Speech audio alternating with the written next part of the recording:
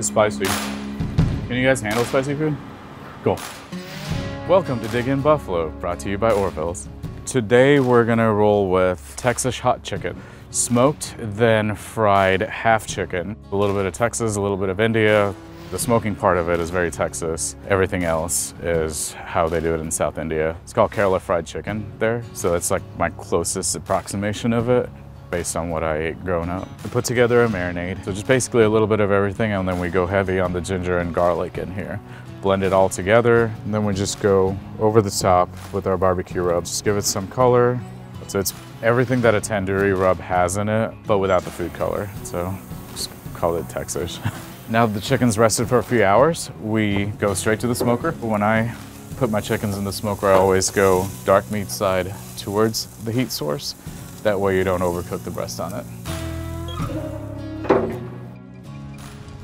Chicken's been in here for about 2 hours. So I'll usually cool them on a rack, and then I'll hit it with a little coconut oil as well. And this then goes into my walk-in cooler to like rest overnight, let the skin tighten back up again. So at this point, it's ready to go into our wok for the final stage. I use the wok because it heats up so quickly.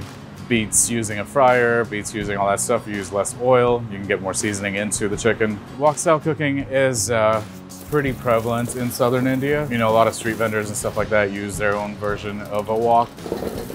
Once the onions start getting a little translucent, I add my spice mix to it. I did say it was a hot chicken. Oh, it'll get you good.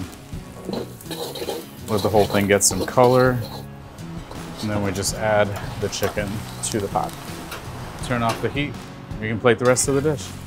So this is just coconut rice. Because this has so much flavor to it, you don't want to do all the other saucy stuff too. Take some of this really cool caramelized onions. It's a little spicy, but sort of sweet at this point.